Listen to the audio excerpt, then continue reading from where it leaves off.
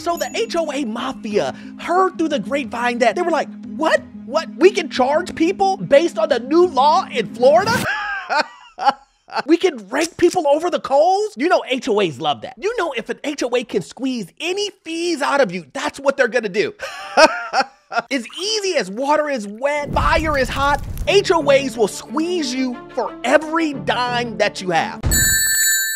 And when they saw my video and they said, oh, one HOA is charging one guy $290,000 or $60,000. Oh, hold my beer. The other HOAs, they're competing. Who can charge the most amount of money and grab as much money from the residents that are staying in the condominiums, that are residents that are staying in the apartments, for residents that are staying in single family homes. They're trying to squeeze as much money. And how about if I told you, I told you, this HOA that we're covering today, $60,000 per residence, basically $10 million. And they expect all of their residents to come up with that. Life is good. Do you have my money? What? Do you have my money? How could I? Right. Too soon. Do you have my money? My name is Orlando. Welcome to the channel, guys. Make sure you hit that like and subscribe button. It really does help out the channel. Also, make sure you check in the pinned comment and the description. I have a newsletter. Yes, a newsletter that will give you tremendous value. Also, if you need any type of financing on any investment properties, commercial, single families, duplexes, any of that stuff, nationwide, I've been a lender for 20 years. I can assist you with that. Information is in the description and the pinned comment. Guys, listen, this HOA that we're covering today said, hold my beer. We're gonna charge our tenants $10 million. Forget the measly $250. Oh no, man, that's peanuts. Wait till we jump in the ring. New challenger. Sticker shock for homeowners in a Pinellas County HOA. They are told they may have to pay up to tens of thousands of dollars to help fund their reserves. Comes as many across the Bay Area are grappling with rising fees, and they reached out to 10 Tampa Bay's Aaron Parsegian to see what's actually required. Homeowners here at the Villas at Carillon tell me they were pleasantly surprised when earlier this year their HOA fees didn't go up. They weren't as pleasantly surprised when earlier this month they got a letter saying they would all have to pay up $60,000 to fully fund their reserves. Did you hear that? There was a joke in there that he was like, you know what? The tenants here, the owners, they were so happy when they got notice that their HOA fees won't go up. But then the HOA fee said, They won't go up, but we're gonna need that bill for $60K. No, we're not joking. We need $60K. So your bill doesn't go up. Actually, that was a letter that was just reflective on you paying the $60K that we never told you about, that we need in less than a month, that we need right now. You got 30 days. What? This is what HOAs do, guys. I've done videos on them doing drones, cutting you from insurance. I've done them charging ridiculous amount to seniors. I've done videos on them all. I've told you guys, look, I told you guys this. Stay away from the condos. Didn't I tell you? It was just a matter of time. With this crazy housing market, everyone needs to take care of their mental health. That's why I partnered today with BetterHelp, guys. With BetterHelp, we can all have access to a therapist that will give you unbiased therapy if you need it. And guys, listen, mental health is a big thing. I've noticed this when I was in the military. I've noticed it in the business world. I've known it in just everyday regular life. And mental health is one of those things that people tend to ignore, and it's something that we should have out in the forefront. Mental illness is no joke. 1 in 5 Americans have some issue with mental health, guys. In response to this, companies like BetterHelp will help you connect with a licensed therapist that will help you get through your tough times. If you think therapy is for you, you can join the over 4 million people that are already going through this process. First, you can go to their site and you can use my link that is in the description below, and you can do it all from your phone using video chat, text messages, using your desktop. However you feel comfortable, you can join. Now back to the video. Now imagine you are one of these owners.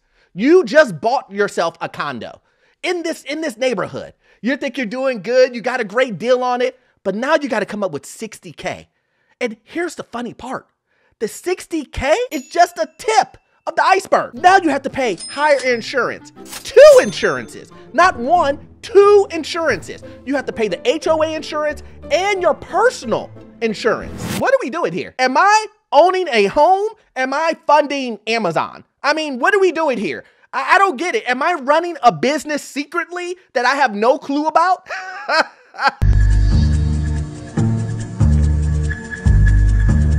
Because all of these expenses are making it seem like I own a business that I make no profit from.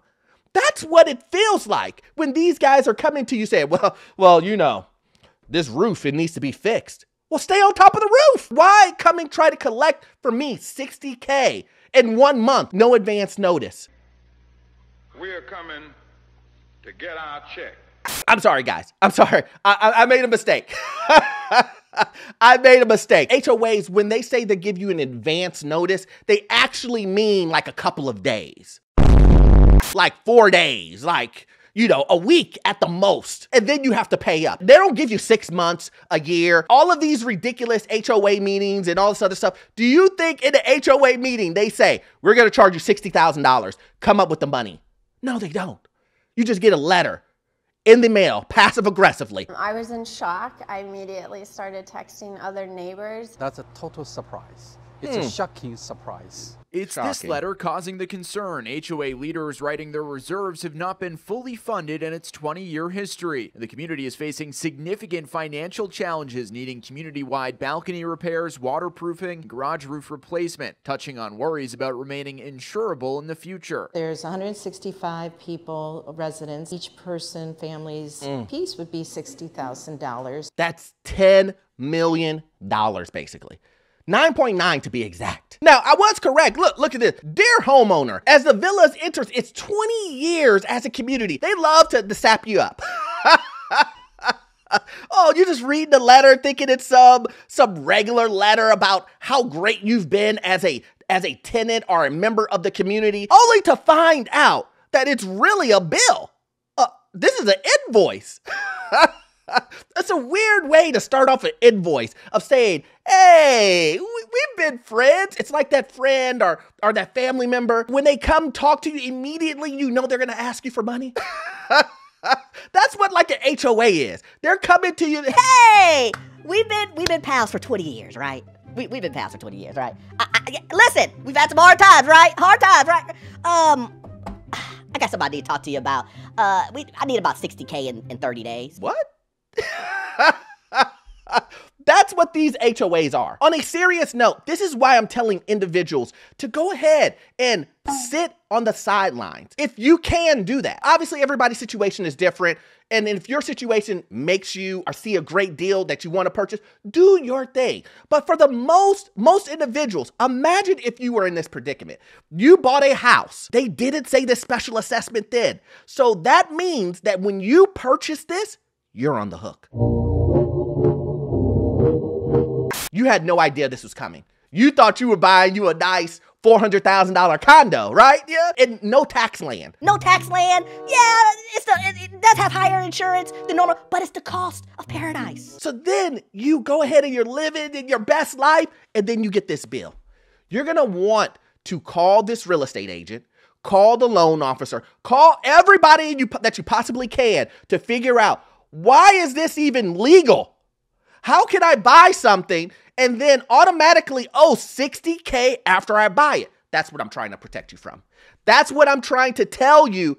Stay away from the condos. Asking residents to vote on a special assessment to either pay in installments or pay a little more than $11,000 to cover some projects. The fourth option would be to increase the monthly HOA dues by $625 for the next 8 years. There will be a lot of people that lose their home. Either they have to sell or they can't make these payments. They'll have a lien put on their house, foreclosures. And homeowners like Tammy Rotifer are wondering why this is all coming at once. We reached out to the property management. The association's attorney says no comment. But this all happening at a time when condo associations are grappling with rising insurance costs and a new state law requiring them to have a certain amount of reserves on hand. And that lady, she is correct. There will be people who lose their homes. There will be seniors that are on a fixed income that won't be able to afford this.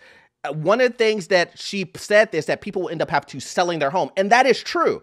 But I just want to add on there that since the special assessment is now known, you phantomly either have to include that there's a special assessment on the listing itself or you pay it before. That's it. So if for whatever reason, if you have a buyer who wants to buy that house from you or buy that condo or whatever the property is that has the HOA on it, you cannot transfer over that $60K or that special assessment over to them. You cannot do that. You either have to pay it before you sell it, or they're going to have to, the buyer is going to have to come up with that $60K or whatever that assessment is. But here's the thing, it cannot be financed.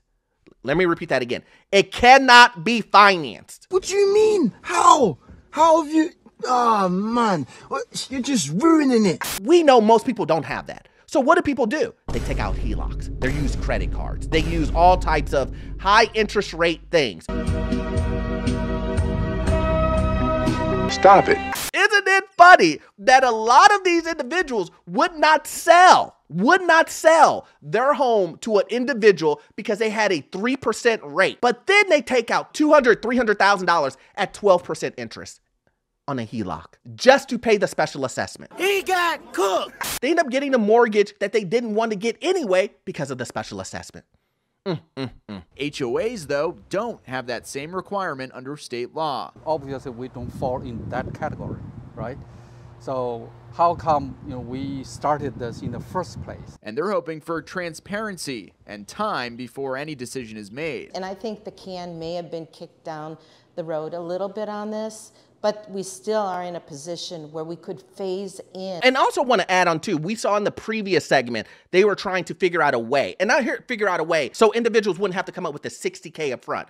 But the point is at the longest, it says that you have a year to pay it and you still have to come up with that huge amount. So it really doesn't save you either way. Either you have high HOA fees that are basically triple, or pay it in 4 quarterly payments, or you just pay the $60,000 right up front.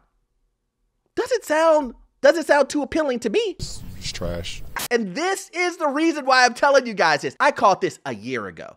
I let you guys know that these condos are the first to fall. They're the very first thing to see all of these crazy things happen. I did not say that it was going to be special assessments or whatever else that would cause the condo market in Florida to look as bad as it's looking right now, or HOAs to look as bad, or whatever the case may be.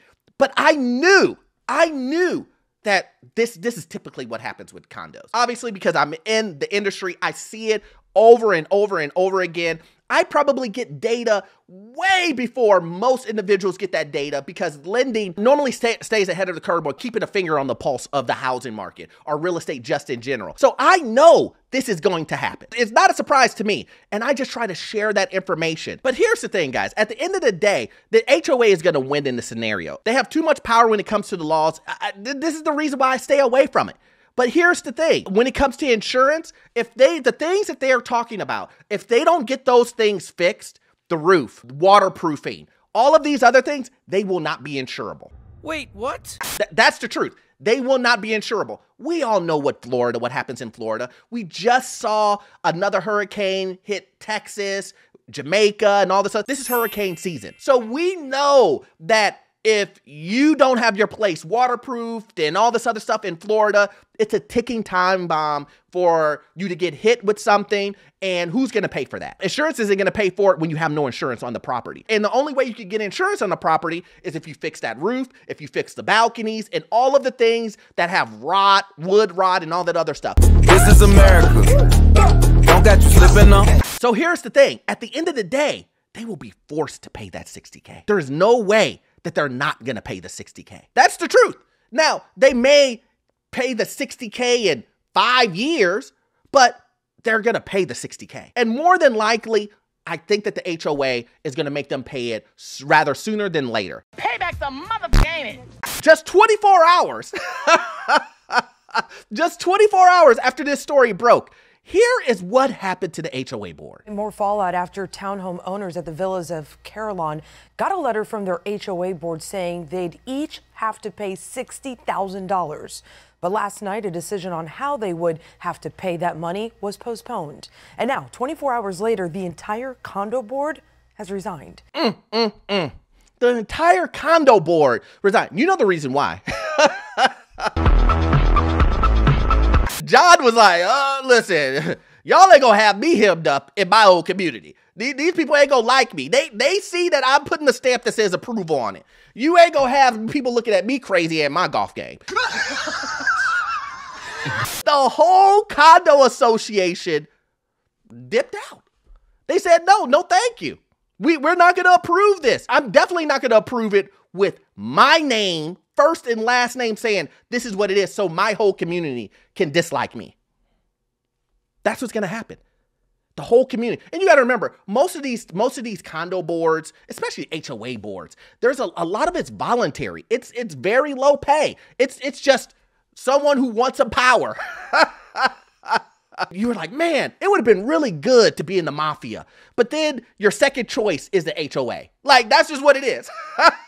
You're like, you know what? I'm going to go ahead and volunteer for this HOA. It's the next best thing to the Gambino family. Like, it really is.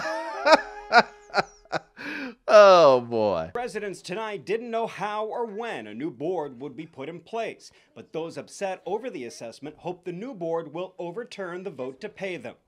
In St. Petersburg, Chris Hurst, 10 Tampa Bay. Residents still need to figure out what to do about their roofs. The management company at the villa says original construction defects of the roof and gutters 20 years ago caused underlying wood rot, which is why insurers there want them to replace the roof ahead of its normal 30 to 35-year lifespan. Again, like I said, they have to do it based on insurance.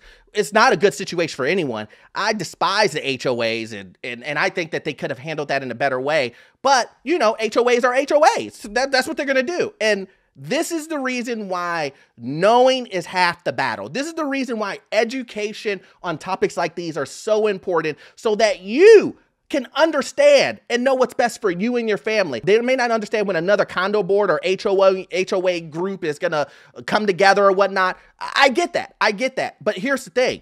Every group that comes after that, comes after the one that just quit, they're all going to do the same thing. I just want you to think this. What are the chances that if you stop paying your utility bill or your electric bill, that the utility company will turn off your power? What are the chances? If you decide not to pay them at all, what's going to happen to your power? Are they going to turn it off? Maybe they'll give you a break and say, you know what, we ain't going to do that. That's the chances of a HOA saying, we don't want your money. Hopefully you got value out of this content, guys. And as always, you won't get all your information from this one video. I need you to watch this video right here. Yes, this one right here. It will give you information on the housing market, financial news, get you in your first rental property. Who doesn't want that? And the information you will get from it will be gold. See you in the next one. Thanks.